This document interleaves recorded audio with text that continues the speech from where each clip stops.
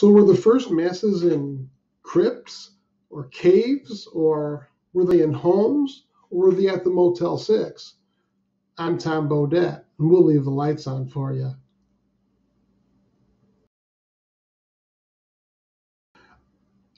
I'm really Deacon Nick, and our last video we talked about when the Catholic Church started, and we gave some descriptions of the Mass and showed how similar the Mass was in the year 100 or 155, I think is more specifically what we talked about, to how Mass is today. Well, today we're going to talk about where the first Masses were held.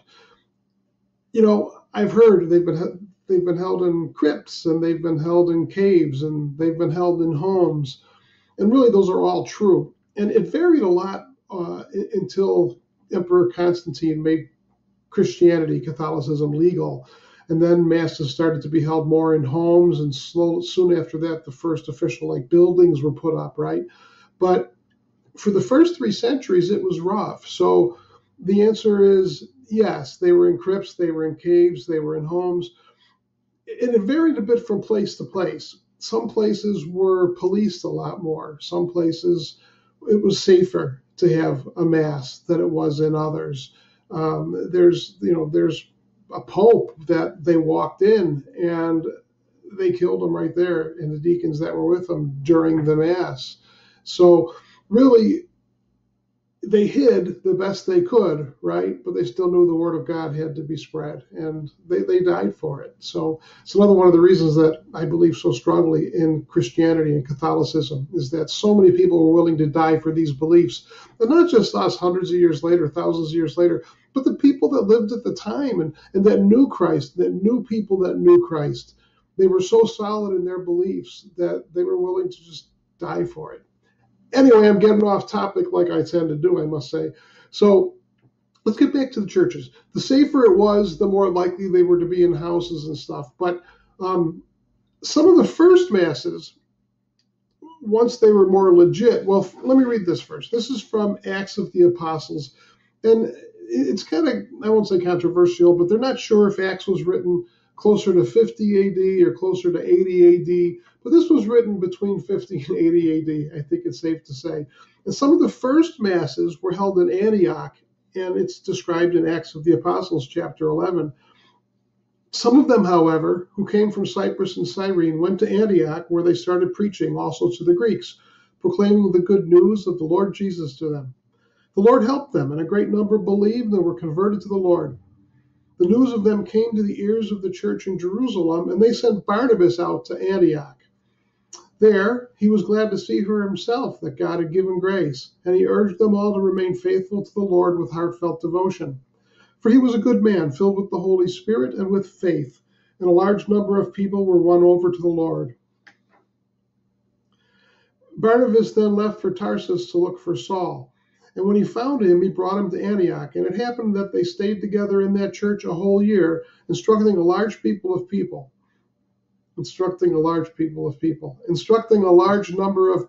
It's right here, Nick.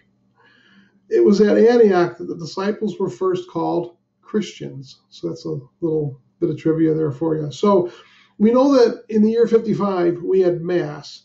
And my last video shows that, and you should check it out if you haven't watched it. You should also go down there and subscribe, or up there or wherever it is, and hit that little bell and click the like button. It's a nice thing to do. But if you haven't watched that, you should watch it. It talks about how similar the Mass was then to the Masses that we have today. So Saul and Barnabas pretty much were the preachers for the most part at this first Mass in Antioch, at the first church in Antioch. But it was founded by Peter, and it's called the Grotto of St. Peter. And you'll see in this picture here, this was a cave for the first couple hundred years. So like from the year 55 till the year 300 AD, when they could come out of a closet, so to speak.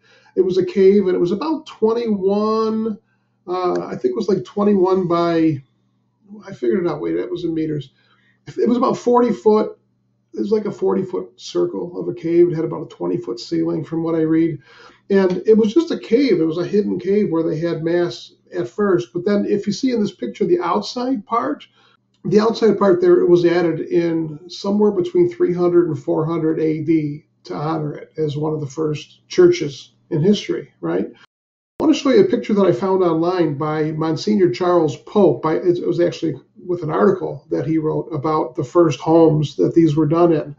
And it says the houses were rather sizable, with central courtyard or a large room that permitted something a little more formal than mass around the dining room table. I used to think that the masses were very, very informal. I just pictured 8 or 10 people, like a group of friends there, breaking bread, saying prayers together.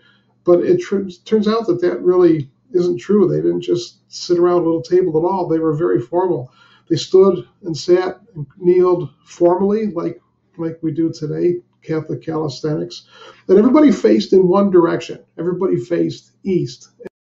God is to the east, and God is the origin of the light. And that's where the sun rises, in the east. But if we look at this picture, in the drawing, you can see the layout of an ancient house church. And it used to be called a Domus Dei, House of God. And this was actually this picture was based on a 3rd century house that they excavated in Syria. And if you look at it, the assembly room is to the left, and then there's a priest or bishop up front conducting a liturgy, and they were facing east. The houses were built facing east, or first early churches were built facing east. And there was an altar against the east wall. And if you look on the right side, you'll see what they called a baptistry, where they baptized people. And it was a full body baptism. It wasn't, the pouring of the water on the head like we do today. And some faiths still do full body baptisms. You notice in the back, there's a deacon guarding the entrance door.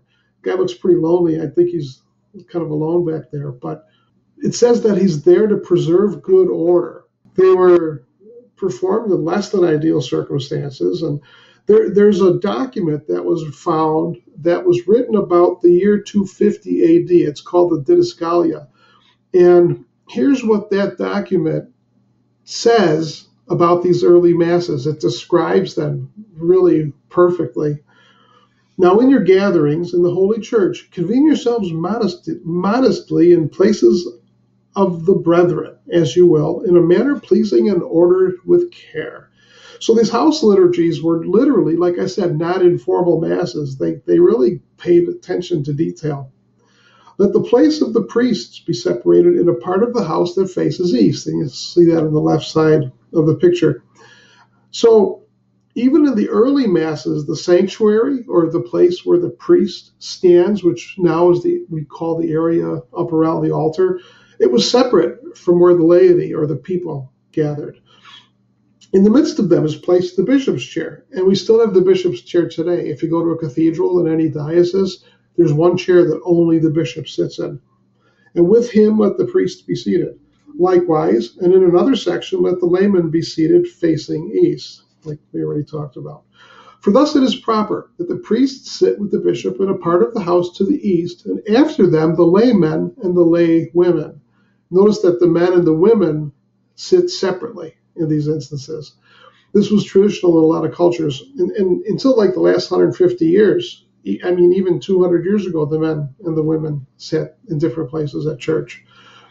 Back to the article, or not the article, this is the letter that we found from the year 250. And when you stand to pray, the ecclesial leaders rise first, and after them the laymen, and again then the women. Better not let my wife hear this.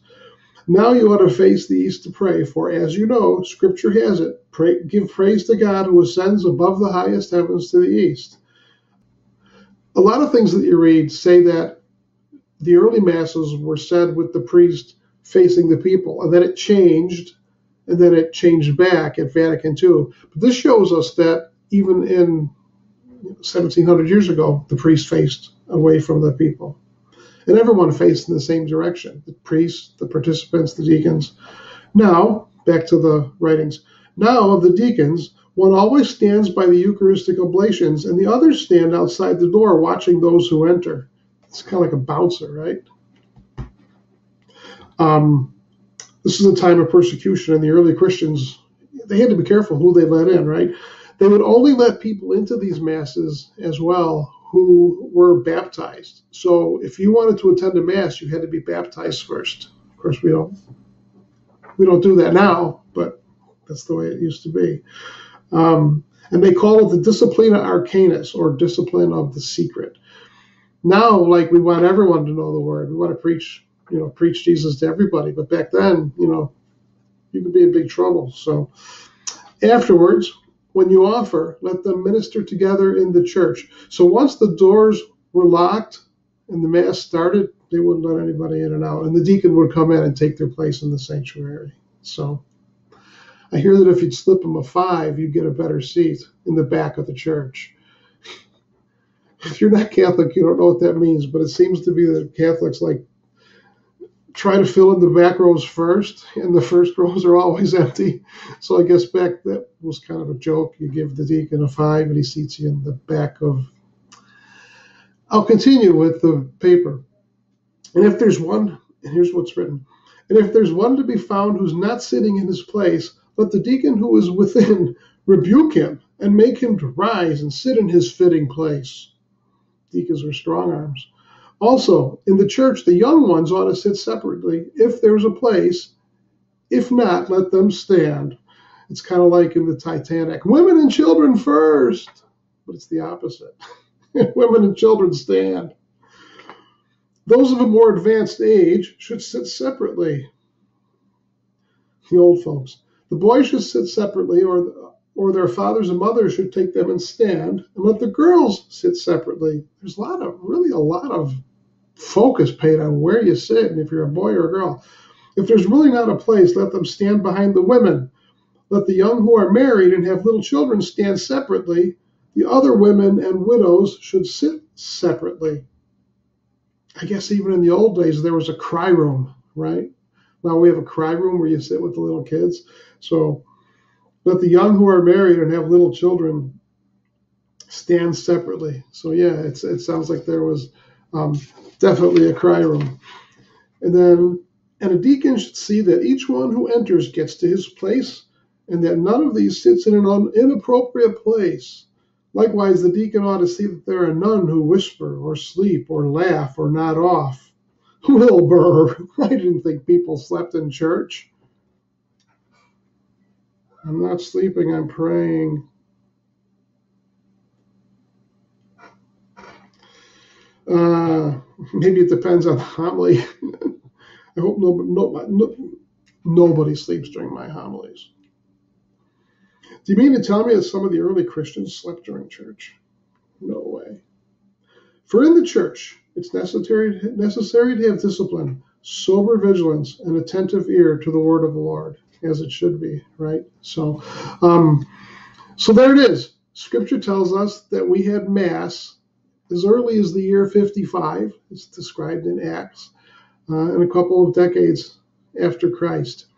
I would guess even sooner. And then, of course, we described the Mass here, the building, saw the pictures.